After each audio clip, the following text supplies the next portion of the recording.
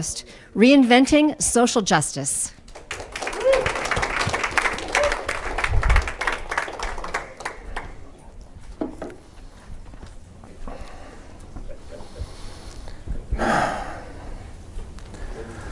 Don't walk in front of me, I may not follow.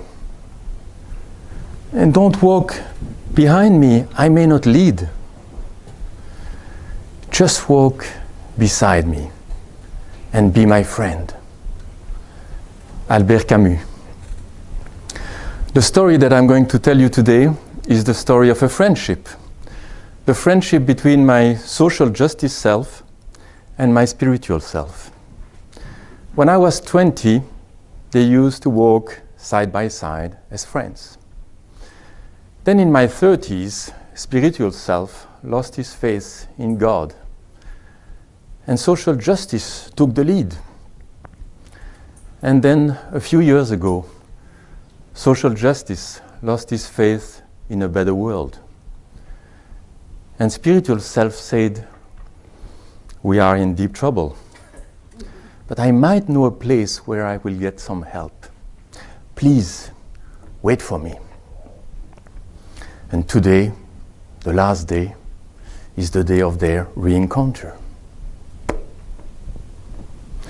Social justice self! Spiritual Jules! Yes! Oh, so good to see you! Oh, it has been so long.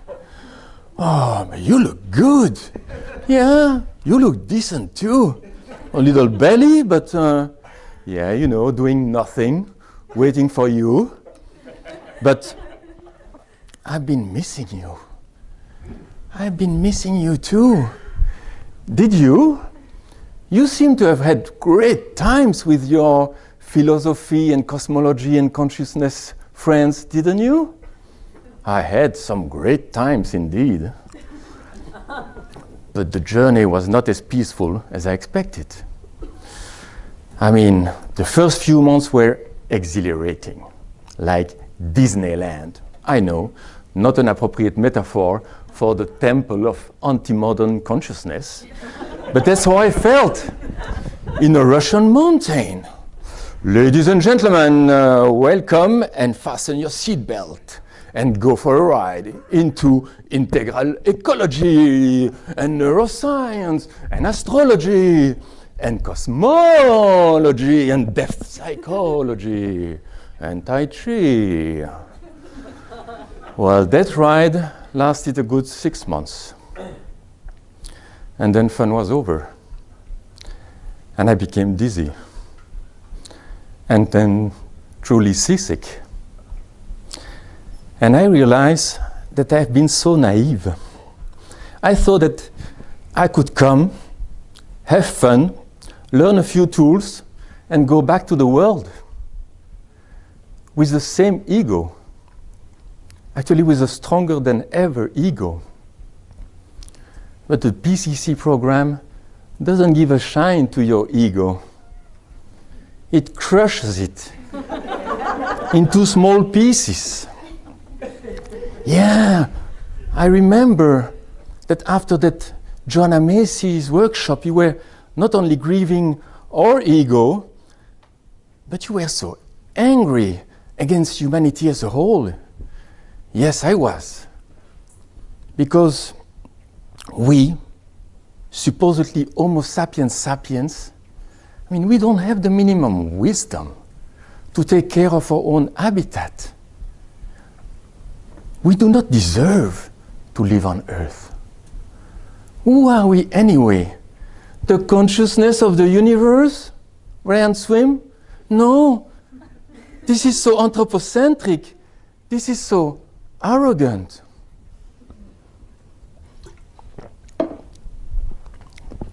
Well, maybe we do not deserve to live on Earth, but here we are. And we messed up as we listened this morning. So we should be the one to clean up our mess.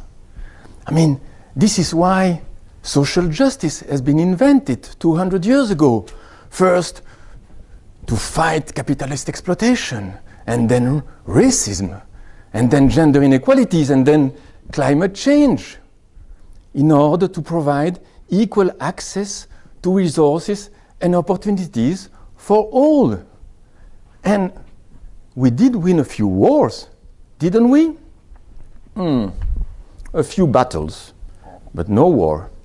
Okay, you're right. But that's why you went to that wonderful school, in order to learn new tools and get rid of the problems. No?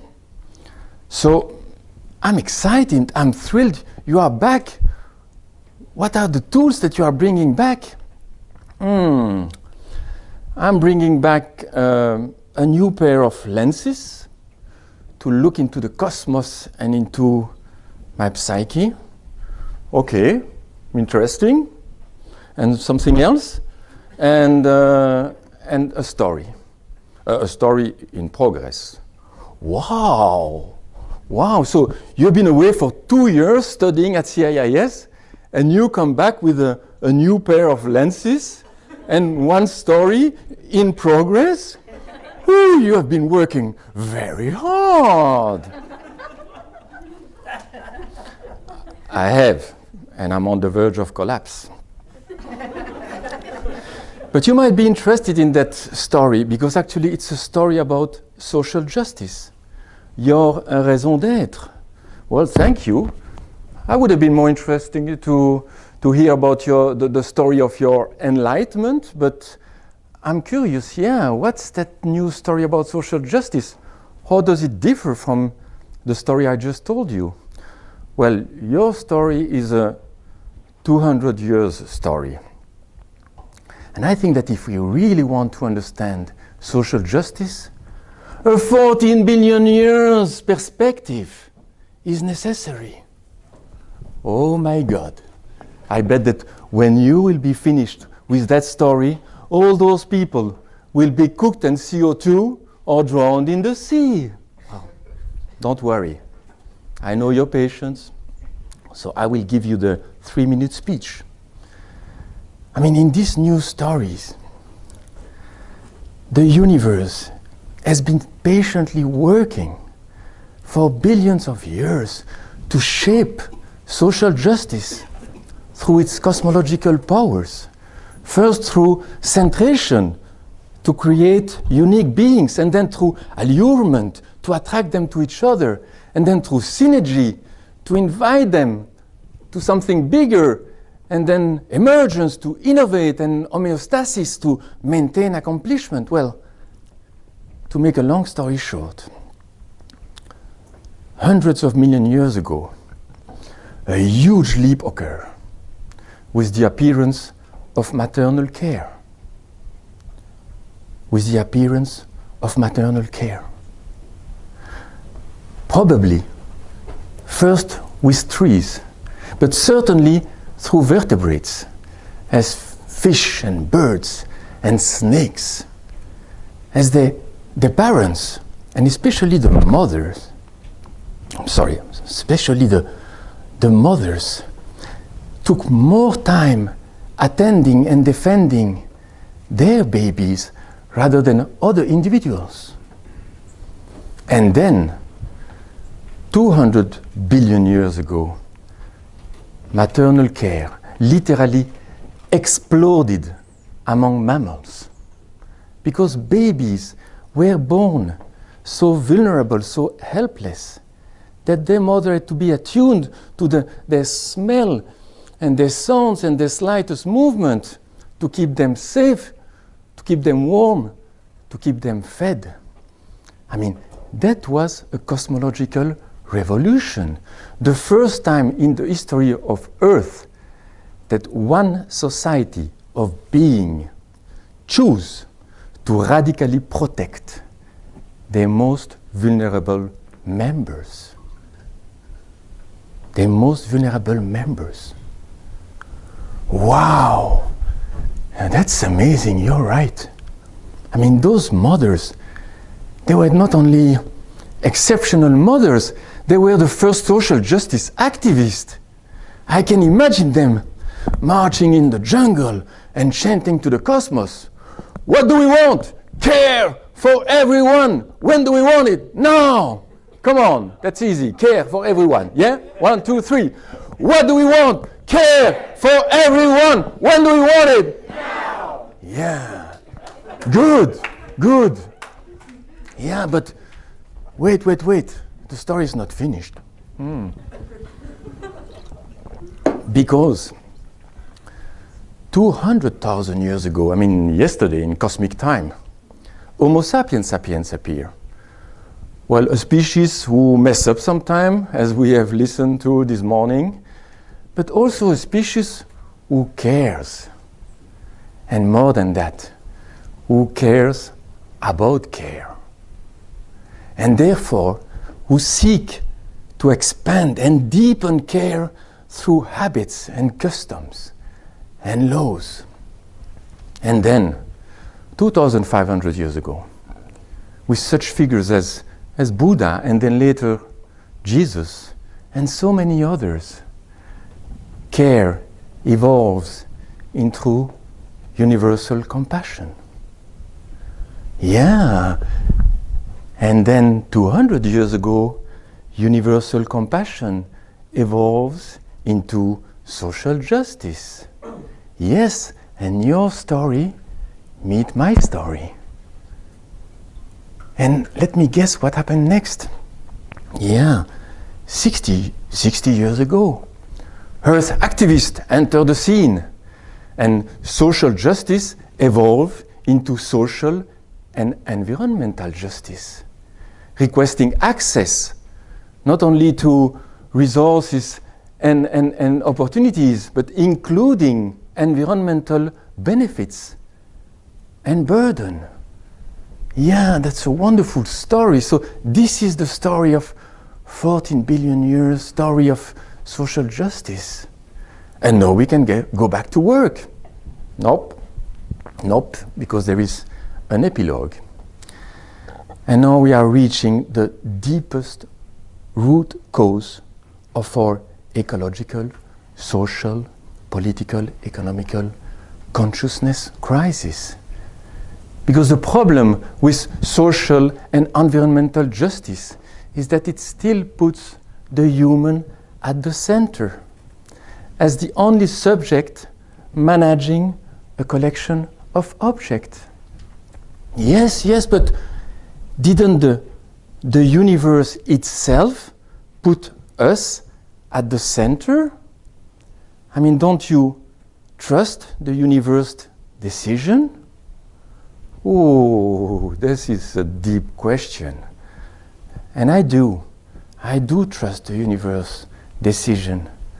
But I think that our task is to wonder why did the universe took that decision to put us at the center. And I don't think that the universe up there created us here to consume objects down there.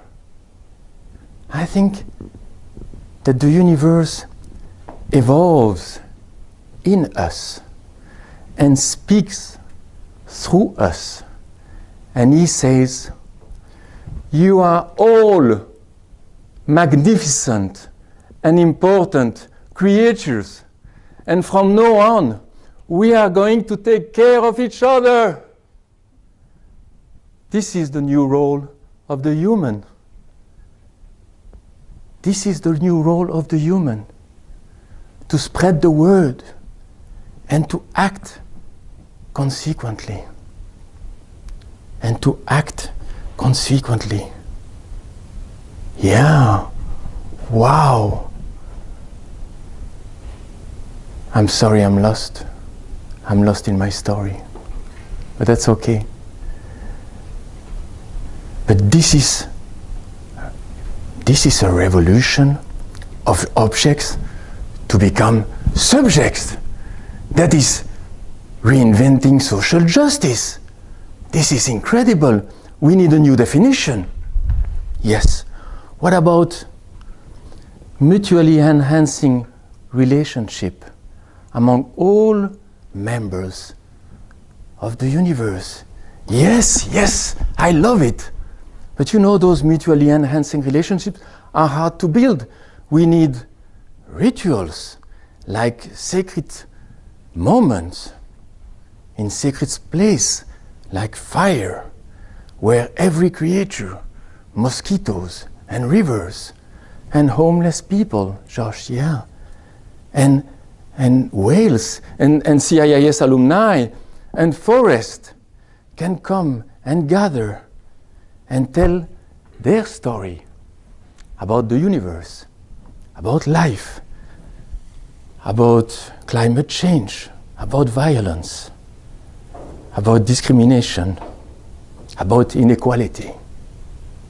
Yes, you know, someone has been talking about that sacred place. He called it the Parliament of all things. I always thought that was a brilliant utopian idea, but I can see now that this is our destiny. So, what else do we know? What else do we need?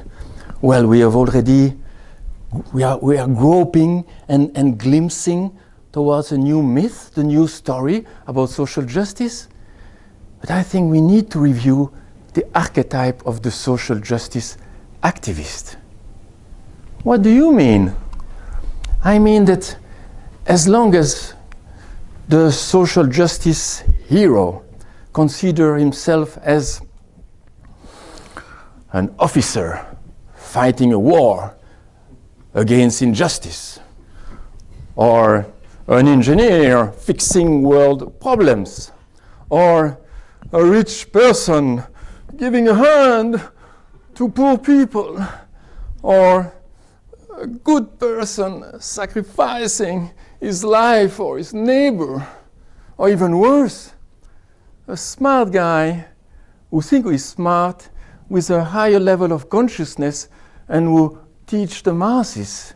Well, as long as we work like this, we are not going anywhere. The type of hero we need today is an humble servant who surrenders to the cosmological powers and let them do the work. Yeah, I know who you mean. That type of hero, maybe he just graduated from CIIS and he's lazy, so he looks for free energy and he finds cosmological powers, and so he's happy because he can relax in his bovine and divine placidity. You know, I know him. He's my friend. And you know what we are going to do? We are going side by side as friends to the Nevers bar to celebrate the new story of social justice with a delicious Belgian beer. Yeah.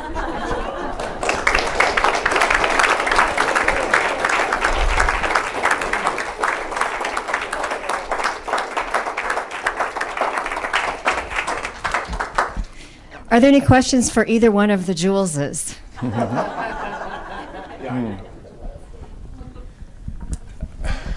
Okay, I have a question for you. Ooh. Are you ready?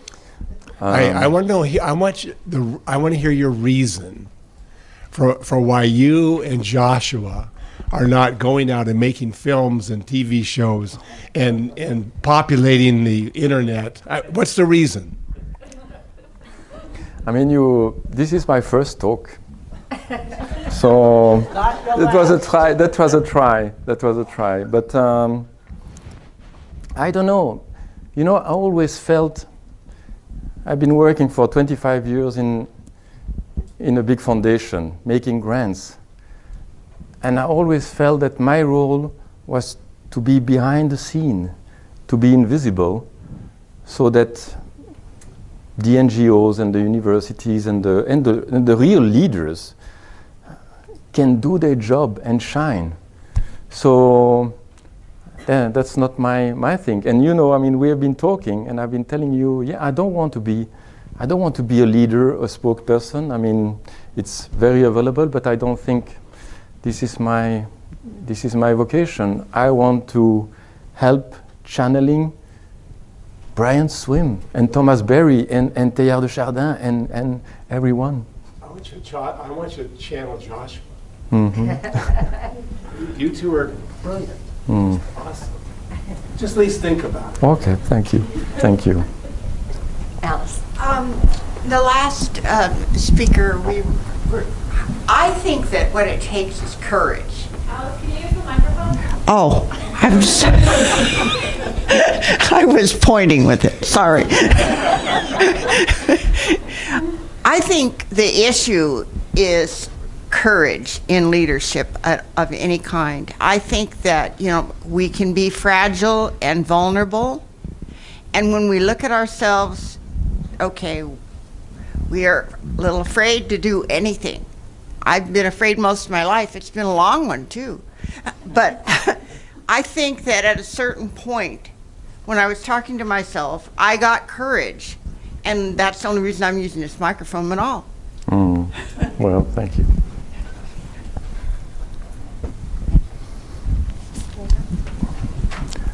One last question before we break. Yeah. I'm still in your conversation, and I'm very appreciative for that. But I do have a question. Like, can you explain a little bit more about the hero we need today, like the servant, not like the teacher or whatever? I do want to hear more about the hero we need today. You told just now. I mean, the servant for me, I hear it first from in a retreat with Joanne Halifax. And she was talking about the one fixing, the one helping, and then the one serving. And I felt that that really resonated to me in a spiritual realm. But then from Brian and Thomas Berry and everyone, I think what you are telling is that this is not our own efforts. At the end, what we just need to do is to open ourselves to the cosmological powers. I mean, looking at centration and transmutation and synergy, etc. I mean, this is just coming. And so, I mean, channeling is a good, and this is what I would say becoming servant, because for 25 years I've been born out doing the job. And by myself is my energy, etc. And that is exhausting and not efficient. So that's where I felt the servant is someone who received the energy from God, from the cosmos, from CIIS, from everyone here in this room, and that just flow. Thank you, Jules. Thank you.